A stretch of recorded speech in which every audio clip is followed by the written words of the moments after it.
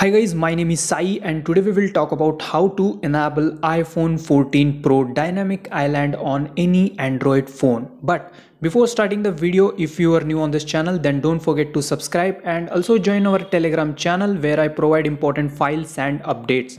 So without any wasting of time, let's begin.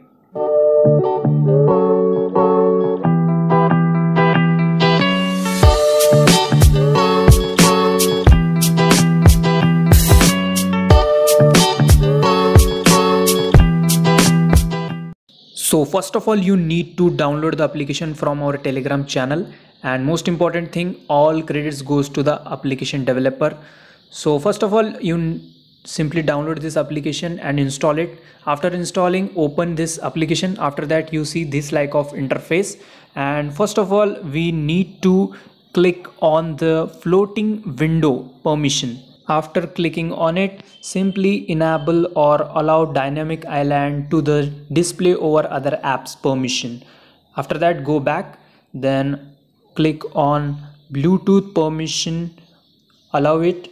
Okay, after allowing, again click on accessibility is not enabled on it. After that, you need to enable the accessibility service for dynamic island, but I am using Android 13, so it is not able to enable it. But if you are using Android 12 or below version, then you need to enable the accessibility service. Okay, after that, we need to click on feature not turned on. Simply allow this permission. I am allowing because I am using Android 13, so it's asked me. After that, click on test animation. As you can see, test animation look like this. Okay, we can adjust the dot size as well as dot from top. So as you can see, adjust this both scales according to your desired position.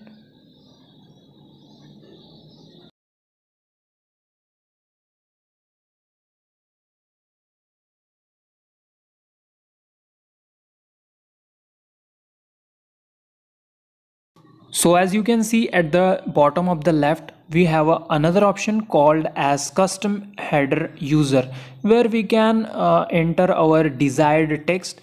That means when we connect our Bluetooth, at that time we can see that custom text as the dynamic island notification. Okay, if you like this video, then please like and share this video. See you in the next video. Love you guys. Goodbye. Take care.